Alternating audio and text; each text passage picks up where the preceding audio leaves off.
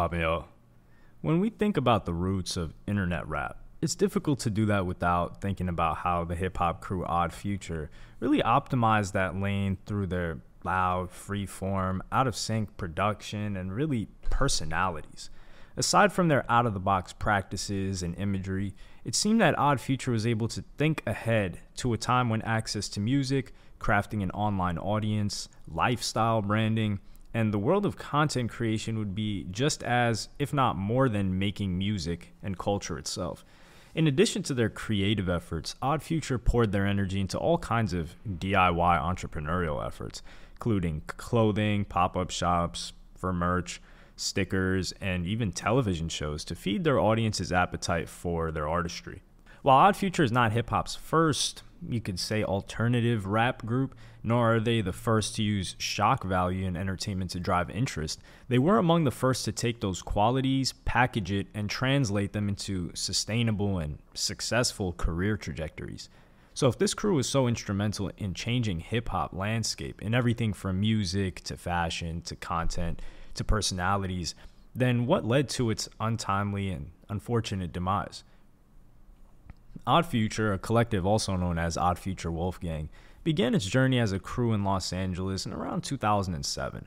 The group's original members, artists Tyler the Creator, Haji, and Casey Veggies, DJ Left Brain, production team The Super 3, Matt Martians and Pyramid Vritra, and hype man Jasper Dolphin, also worked alongside other members who would join at a later date, including people like Earl Sweatshirt, Frank Ocean, Mike G, Brandon Deshay and Domo Genesis, DJ Taco Bennett, DJ and producer Sid the Kid, and hype man Nikel Smith, who would eventually become a skateboarder in his own right as well as a rapper. Odd Futures also included various cinematography, photography, acting, and fashion designers such as Rob Nasty, Lego Head, Sagan Lockhart, L-Boy, Lucas Vercetti, Julian Berman, and Poncho. While the collective is large, much of the attention that Odd Future garnered was due to the building popularity and growing success of Tyler the Creator, Frank Ocean, and Earl Sweatshirt's careers. One of the markers of the group's success was their capacity to use the internet in order to achieve exposure, visibility, interest, and most especially to generate a tremendous amount of loyalty from their fan base. Many agree that it was this kind of approach to building a fan base that ultimately allowed the group to break through a number of obstacles and achieve mainstream fame. Even before it became fashionable to let audiences into the behind-the-scenes happenings in your personal and professional life, using social media apps such as Instagram, Snapchat, hell, even kind of Twitter, Odd Future used platforms such as Tumblr and YouTube to grant fans access to their lives. Whether it was through photos or videos, fans could watch as the group collaborated together, skateboarded, ate meals, or simply took some time out from work. By generating this kind of intimacy with their fans, Odd Future quickly moved from a group of friends to a group of cult stars who treated their fans as though they were a part of the Odd Future family, at least digitally. Beginning in 2008 and through to 2010, the crew would deliver a series of solo projects in addition to their collaborative and self-released debut mixtape titled The Odd Future Tape. At the top of 2008, Odd Future would begin by releasing a solo project from Casey Veggies titled Customized Greatly Volume 1, featuring Tyler the Creator. A short time later, in July of 2009, fellow member Haji would also go on to release his debut mixtape titled The Dina Tape. In addition to Haji's solo work, Tyler the Creator would also go on to release his debut mixtape, Bastard. By 2010, the collective would together release their second mixtape titled Radical. By 2010, the collective began to gain widespread attention. In November of 2010, Odd Future would complete a two-stop tour, first in London, then in New York City. The crew became well known for concerts that shared common ground with punk rock performances. Case in point, alongside the music, audiences could find the collective stage diving and moshing to excite the crowd. In addition to the release of their 2012 debut studio album, The Odd Future Tape Volume 2, fans also tuned in for Odd Future's Adult Swim comedy skit show called Loiter Squad and the development of their clothing line. As the collective continued to grow with the addition of Chicago-based rapper Brandon Deshay, Los Angeles rapper and songwriter Domo Genesis, Earl Sweatshirt, and LA singer-songwriter Frank Ocean, so too did Odd Future's fan base. Rapper and record producer Tyler the Creator is perhaps Odd Future's most well-known contributor. After co-founding alternative hip-hop collective Odd Future, he and groupmates Haji, Left Brain, and Casey Veggies would release their first mixtape in 2008. After releasing his debut solo mixtape Bastard the following year, which ranked 32nd on Pitchfork's Media's Top Albums of 2010, and then his debut studio album titled Goblin, Tyler the Creator would go on to sign a joint deal with Red Distribution and Sony Music Entertainment as a solo artist, as well as for his label Odd Future Records. By early 2011, Tyler the Creator shared his music video for Yonkers, which received significant attention from a number of online media outlets. As a result of this release, Tyler the Creator would go on to win Best New Artist for Yonkers at the 2011 MTV Video Music Awards, and yet despite the win, audiences' reaction to Tyler the Creator's work was a mix. Known initially for his gritty horrorcore influenced material, especially in terms of the content on his first two solo projects, some popular culture critics took issue with his material and criticized him for the use of certain slurs in his lyrics, although back then, people were a lot less sensitive to these things. Tyler the Creator, however, vehemently rejected the connection that some were making, and he refuted the attempt to categorize him as part of the horrorcore scene. Since then, Tyler the Creator has been associated with a variety of genres, including alternative hip-hop, bedroom pop, jazz, rap, R&B, and even neo-soul. This has been in part because of the transformations in his production. Over the years, Tyler the Creator has moved from gritty and dark sounds to a much more jazzy and soulful sonic approach, aided by the fact that he produces pretty much all of his records. He's disclosed that his sound has been deeply influenced by Eminem and Pharrell of the Neptunes. In fact, Tyler the Creator cites Pharrell's 2006 debut solo album, In My Mind, as the inspiration that led him to co-found the Odd Future Collective. By early 2011, Tyler the Creator had caught the eyes and ears of many in the industry. Among some of the figures that took a keen interest were Steve Rifkin, Jimmy Iovine, Rick Ross, and Jay-Z. The attention would lead Tyler the Creator to release his first studio album, as well as his Odd Future collaborators to sign with Red Distribution and Sony. As the attention increased in 2011, Tyler the Creator could be found on television, making his debut on Late Night with Jimmy Fallon, as well as establishing his own TV show in collaboration with Odd Future called Loiter Squad on Cartoon Network. On September 8, 2011, that crew debuted their 15-minute live-action show composed of various sketches, man-on-the-street segments, pranks, and music made by Odd Future. In addition to television, in 2012, Tyler started Golf Wang, his clothing company, and he began hosting Camp Flog Gnaw Carnival, an annual music festival. Eventually, these ideas would expand into much larger initiatives, including Golf Media, his own streaming service app at a point, named, which contained his own original scripted series, and a live stream of each Camp Flog Gnaw Carnival. And we also have to address the fan-made part of this, which one of the most popular forums for music at the time was Odd Future Talk. Between 2013 and 2019, Tyler the Creator delivered a significant amount of musical material. He would usually drop a project every 2 years. On the solo front, these albums included Wolf, Cherry Bomb, Flower Boy, Igor, and most recently Call Me If You Get Lost, all of which were released to widespread critical acclaim, as well as commercially getting better and better. In addition to his own work, in 2017, Tyler the Creator worked with Frank Ocean to create the recording Biking, and he then wrote and performed the theme song for scientist Bill Nye's new show, Bill Nye Saves the World.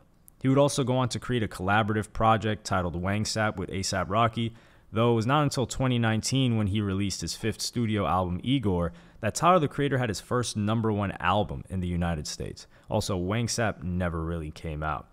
An album that would lead to the artist winning in the Best Rap Album category at the Grammys, which was his first Grammy and a goal that he had been looking forward to since the inception of his career. One of his most interesting marketing tactics to date was upon the release of his sixth studio album, Call Me If You Get Lost.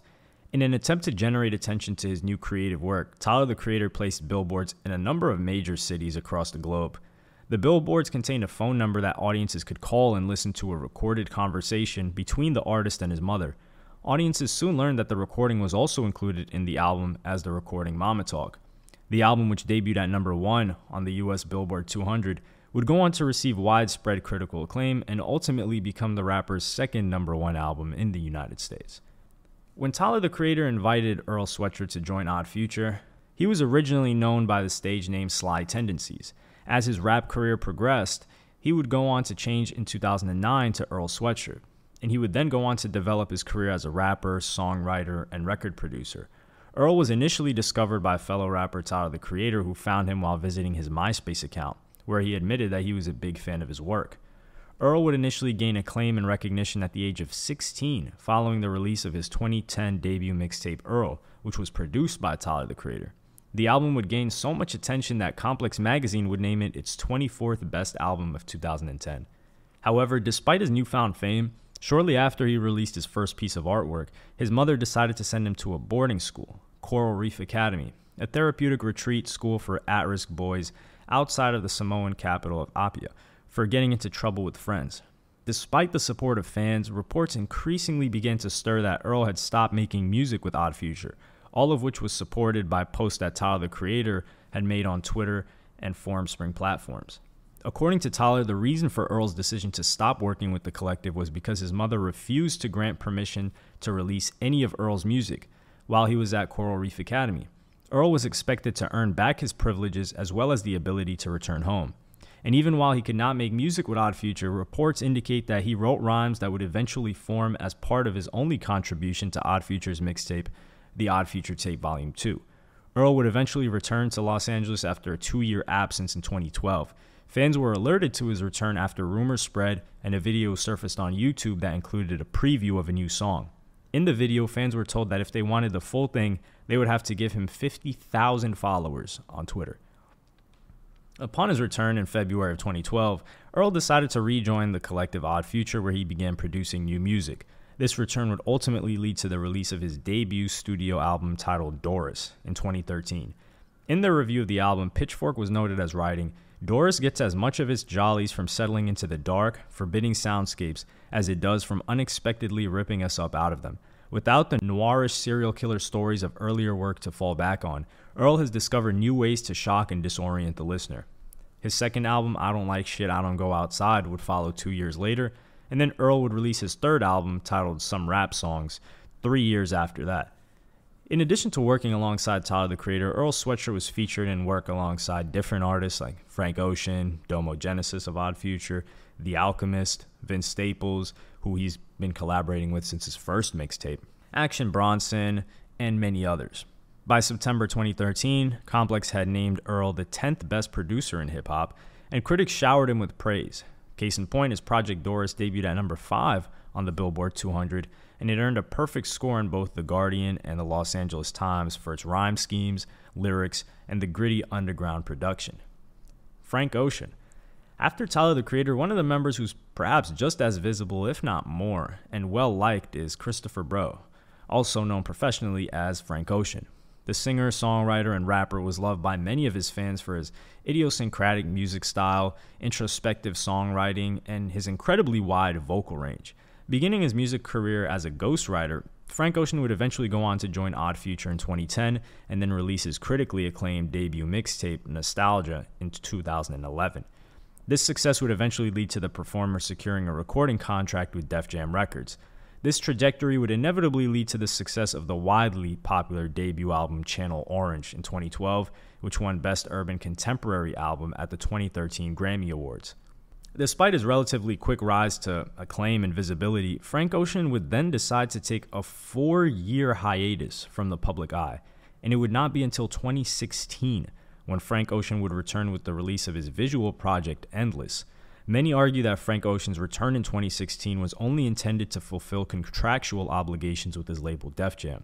Shortly thereafter, that is only a day later, the artist would go on to self-release his highly anticipated second album, Blonde.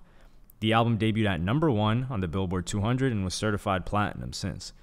Beginning in 2006, Frank Ocean began establishing himself as a songwriter under the name Lonnie Bro. After getting a songwriting deal, he would start generating artistic materials for Justin Bieber, Beyonce, John Legend, and Brandy. Frank Ocean was writing so much for people that he was on record stating, "There was a point when I was composing for other people, and it might have been comfy to continue to do that and enjoy that income stream and the anonymity. But that's not why I moved away from school and away from family." By the time he had joined the collective Odd Future in 2009, Frank Ocean would go on to adopt the artistic name of Frank Ocean. Once he was part of the collective and working alongside Tyler, the Creator, Frank Ocean's songwriting was reinvigorated. This would ultimately lead to him meeting Tricky Stewart in 2009, who would then help him sign a writing contract with Def Jam Records.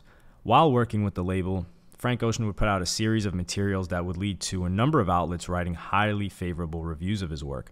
For instance, NPR noted that Ocean's songwriting is smart and subtle, setting him apart from the pack, while Rolling Stone would say that he was a gifted avant R&B smoothie, whatever the hell that means. As he came to greater fame and visibility, Frank Ocean worked collaboratively with many of the most notable popular culture members and began expanding his sound.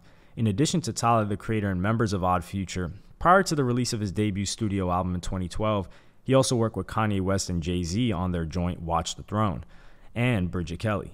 By 2012, Frank Ocean's first studio album, Channel Orange, demonstrated that the artist was working with a dense musical fusion of various sounds that included jazz, soul, and R&B, funk, and even electronic music. The only featured female artist in Odd Future, Sydney Lauren Bennett, known professionally as Syd, formerly Syd the Kid, first joined Odd Future and then later founded her own band, The Internet, in 2011. First making music while she was still living with her parents, Syd would work in a supportive capacity in much of her career until 2017, when she released her first debut solo single, All About Me, and debut solo album, Fiend. In addition to working with Odd Future, Syd would also work with other international artists, including Korean R&B artist Dean in his music video for Love, Lil Uzi Vert's second studio album, Eternal, a take on his song Urgency, and When Love's Around, and even on pop artist Zayn Malik's third album, Nobody's Listening. In a 2017 XXL article, when asked about the rise and fall of Odd Future and her eventual departure from the group in 2016, Syd stated that she always believed what they were doing was special and important and historic, though it was touring that tore the collective apart. She went on to state, "Stuff got out of hand when we started touring. Most of us never had money and had never been on tour, and it was a lot to take in. We were kids, still are." In an earlier interview in 2016 with the New York Times, Syd admitted that she felt lonely in the group. She stated, "I couldn't talk to any of them about it. We weren't all that close, and they never seemed to want to hear it." And finally, when she did decide to leave, she claimed that the collective was not about her departure because they felt they lost their get-out-of-jail-free card. They weren't happy about it. It's easy to say they aren't homophobic because Syd is there. In addition to the more well-known artists in the group, Odd Future featured Dominique Marquise Cole, also known as Domo Genesis. After joining the collective in mid-2009, Domo Genesis would release a series of mixtapes, including Under the Influence in 2011, provide features on the albums of the other artists, and make television appearances on Odd Future's Loiter Squad as Young Gunshot. By 2016, Domo would go on to release the lead single Dapper, featuring Anderson .Paak, to his debut solo album, Genesis, and would then embark on a tour in support of its release. Since the group disbanded, Domo Genesis has independently released a mixtape titled Aren't You Glad You're You on SoundCloud, which was executive produced by rapper Evidence, and in 2021, Domo Genesis was featured on Tyler, the Creator's sixth album, Call Me If You Get Lost. The collaboration marked the first time the Odd Future members had worked with one another on a song since the collective had disbanded. Casey Veggies. Like many of the earliest members of Odd Future, Casey Jones, better known by his stage name Casey Veggies, began his career by releasing 5 independent mixtapes in 2007 under LA clothing and management company Peas and Carrots. As a founding member of Odd Future, he also appeared on the collective's first joint project, The Odd Future Tape. After contributing to this project, Casey would branch out on his own. In an interview with Respect magazine, Casey responded to questions about departing from Odd Future. "It's hard to explain, really, but I just had more of a different vision for my own rap career. I wanted to do my own thing." Once Casey was off on his own, he could be found working alongside, whether on record or tour, with artists like YG, Mac Miller, Wiz Khalifa, and many more. In addition to other artists, Casey would also occasionally work with fellow Odd Future members Tyler, the Creator, Haji Beats, and Domo Genesis. By 2013, Casey would sign a record deal with VIC and Epic Records. Then there's the death of Odd Future. By mid-2015, many news outlets were questioning whether Odd Future was still a unit. Many reporters noted that Tyler, the Creator, and Earl Sweatshirt had not recorded any music as a duo since 2013, and it had been nearly a year since Frank Ocean had parted ways from Odd Future managers Christian and Kelly Clancy, which some merely attributed to his reclusive nature. Unlike other hip-hop breakups, Odd Future's story was not smeared with major beef and animosity between members, shady money dealings, or members being pitted against one another over media scandals. Instead, it appeared that the members were straying further and further away from one another, a distance that some attributed simply to young adults being busily involved with their own lives and interests, and ultimately growing apart as a result of a difference in personality. This sentiment was perhaps most evident in a Fader cover story where Tyler, commenting on Frank Ocean's departure from the group, said he could care less about the spotlight type stuff, which is cool. I wish I had taken his route and just disappeared from social media for the past year. I got too much stuff going on, but that would be so tight. In some instances, reporters argue that one of the reasons the group didn't last was because this collective of quote-unquote misfits, as they called them, did not fit well into the conventional concept of a rap group.